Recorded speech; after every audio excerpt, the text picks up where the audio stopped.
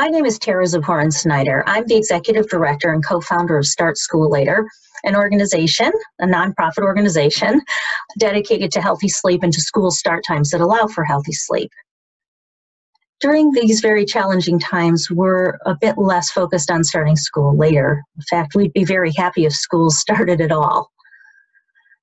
But I did want to share a little silver lining that we've discovered in these challenging times, and that is seeing the world reawaken to the power of science and the power of public health and the power of sleep.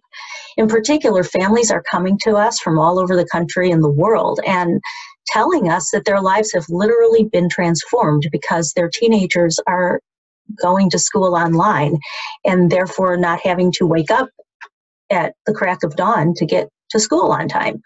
And suddenly, the struggles to get the kids out of bed in the morning are just gone. Teenagers are getting more sleep, and families are reporting that in spite of all the increased anxiety and uncertainty and restraints, their teenagers actually seem happier, more communicative, and less moody. These are really amazing lessons, and they remind us not only about the power of sleep, but also of our power to make a difference, even in these very difficult times.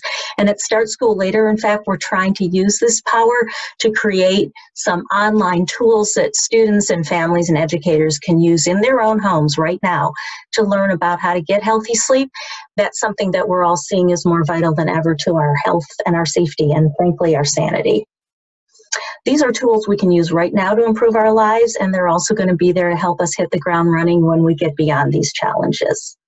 So I'm happy to be able to share that with you. And in the meantime, while we're waiting to get beyond the challenges, I hope everyone is safe and healthy and above all, well rested.